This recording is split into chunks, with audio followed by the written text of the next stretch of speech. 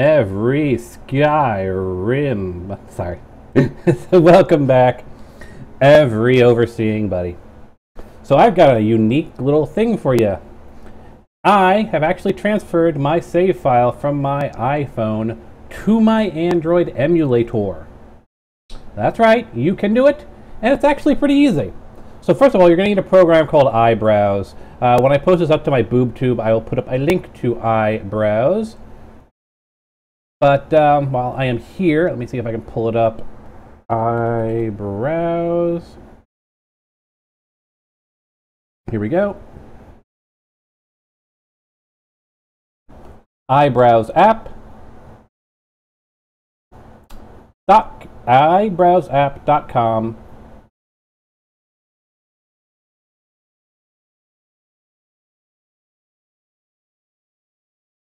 %100% free. For Mac and Windows, supports iOS. About allows you to browse your iPhone files, basically. There we go. And take that tab and put it back here.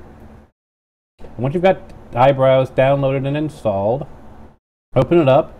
It'll have these two folders: your folder, your phone, and the backups folder. Open up the phone. You want to go to Apps. Want to find the app for your particular game. In this case, we're looking for Fallout Shelter. I'll put it by name. Fallout Shelter.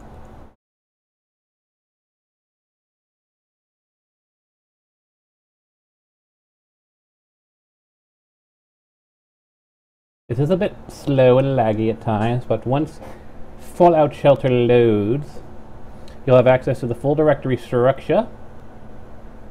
This would also work, of course, if you want to upload your file, your vaults, somewhere and allow others to use them.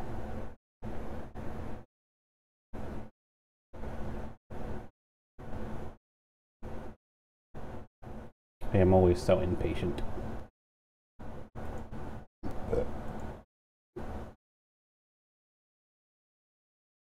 Backup data. Let's go through backup data.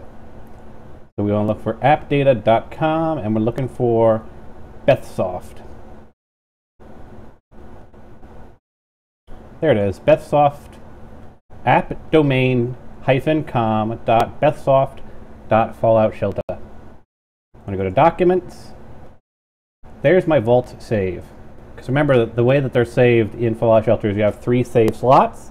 So the top slot's Vault 1, the middle slot's Vault 2, bottom slot's Vault 3. You just take that and copy it onto your desktop or whatever. You want to put, basically what you want to do is get them onto your BlueStack folders, which for me would be underneath BlueStacks in my E drive. You would probably be underneath C drive somewhere, but you want to find your BlueStacks folder. You want to go to User Data, Shared Folder, and drop it in here. Make sure to rename it. So you don't overwrite any existing vault you have, because you're basically going to be overwriting whatever is in that slot. So I have Vault 3 as that slot for me. I took my Vault 1, named it Vault 3, and put it in here. And then once you have gotten it inside of System, you want to go over to BlueStacks using the Explorer, which you have to find in the App Store.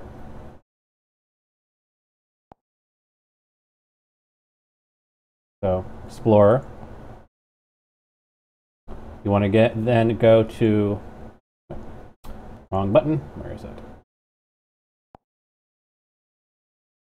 No, where is it? There it is, Storage. That's the button I'm looking for. Storage, SD card. At the bottom of SD card, you'll see Windows. In Windows, you will see BST Shared Folder, which has my vault. Tap it here. Copy. Of course, I've already done this. So use that to copy. Back out until you get over to the folder, which is just storage. Go to Android, Data, com.bethsoft.falloutshelter, Files, and then you just copy here. There'll be an actual button saying copy here. Up here on the top. Here, I will show you.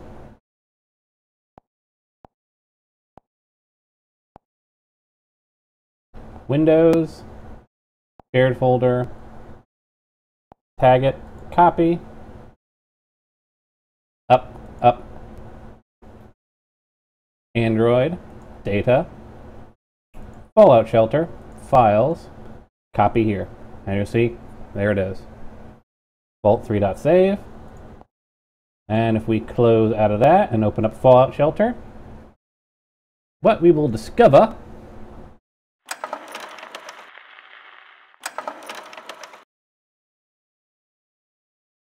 is a new vault in our vault list. So you can see here's the one that we started here on the emulator. This is the one from my tablet, which we've covered previously.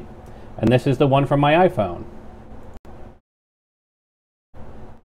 And then we'll load Vault 69, which is a bit of chaos going on right now because it's literally the largest vault I own, and it is absolutely massive. We even got a Mr. Handy that I got from a lunchbox in it. Yes, a lunchbox. Let me switch over to, instead of monitor capture, BlueStacks capture. And here you can see the insanity that is my vault.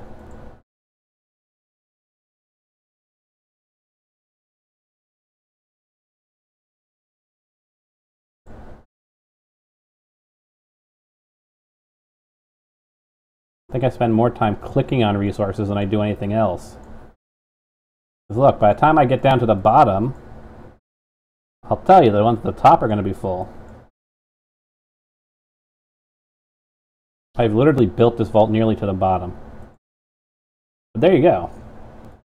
See, I've got people, I got a couple of guys up here, working guard duty, and just, well, 193 people with several waiting outside, and I've let several die because I just have so many people. But there you go, folks. The iPhone version uses the same save format as the Android version, so you can literally just drag and drop. Peace out, folks.